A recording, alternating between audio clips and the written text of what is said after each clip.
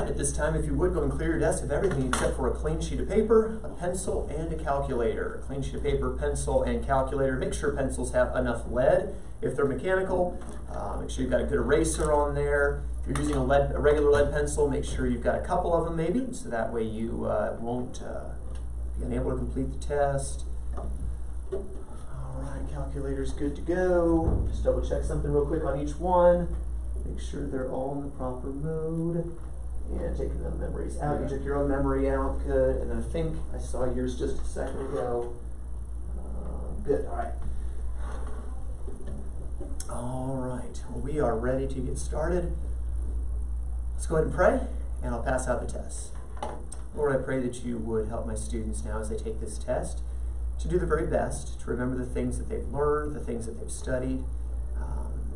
Lord, help them not to make careless mistakes, but work carefully and accurately. Pray this would be their very best work. I pray it be an accurate reflection of how hard they've worked and how well they've understood the trigonometry that I've taught them so far.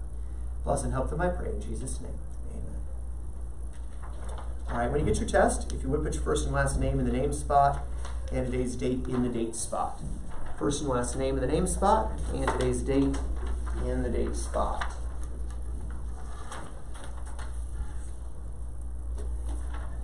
One page. Welcome to Pre-Calculus, where the tests are shorter. Later on this year, you will take a 10-question test. That's coming. Is it really long? Yeah, it's 4 pages because I give lots of space between the problems for you to work, and it will take all 50 minutes for you to complete the test. Math, it takes longer to do the work, so the tests have to be shorter just by their nature. So yeah, a lot shorter than what you're used to from Algebra 1, Algebra 2, even geometry was longer than this. So a shorter test is 1 page front and back. So if you're watching on YouTube, no, you're not missing a page. Okay, it really is that short. First and last name in the name spot and today's date. I get that reaction every year when I hand this one out. I'm like, what is this? All right. And today's date is August 30th, 2021. So 8/30/21 today's date. All right, let's take a look at the test together very quickly. Numbers 1 through 8 do not use, in fact, you won't use a calculator for anything on the front page. Okay, calculator is not used at all on the front page. What I would recommend for 1 through 8, in fact, I would almost require, is that you draw 3 triangles in that white space. I would draw 3 triangles in that white space next to 1 through 8. For numbers 9 through 12, again, you're not going to use your calculator for any of that. Be sure to show all of your work. If you need to work on a separate sheet of paper, that separate paper is there for you as needed. All right, flipping over on the back side, you will use your calculator for everything on the back. So front side, no calculator. Back side, you must use a calculator. Notice the instructions for 13 through 16. Round trig ratios to 3 decimal places. That's exactly what we've been doing this whole time. Round angles to the nearest tenth, which is exactly what we've been doing. Okay, so the way we've been doing it in class is the way I want it done here.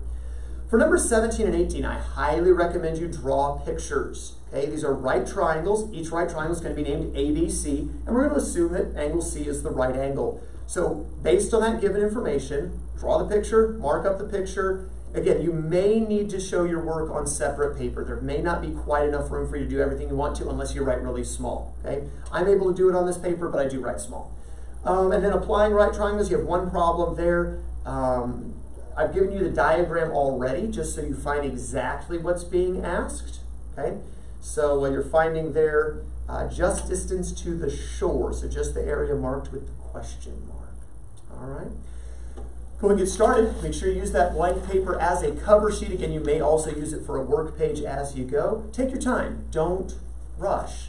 Because if you've done the math with only 19 questions, now again, some of the questions have multiple answers, but they're an average of 3 to 4 points each.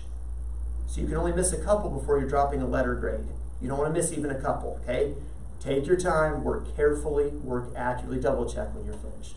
All right, you may begin.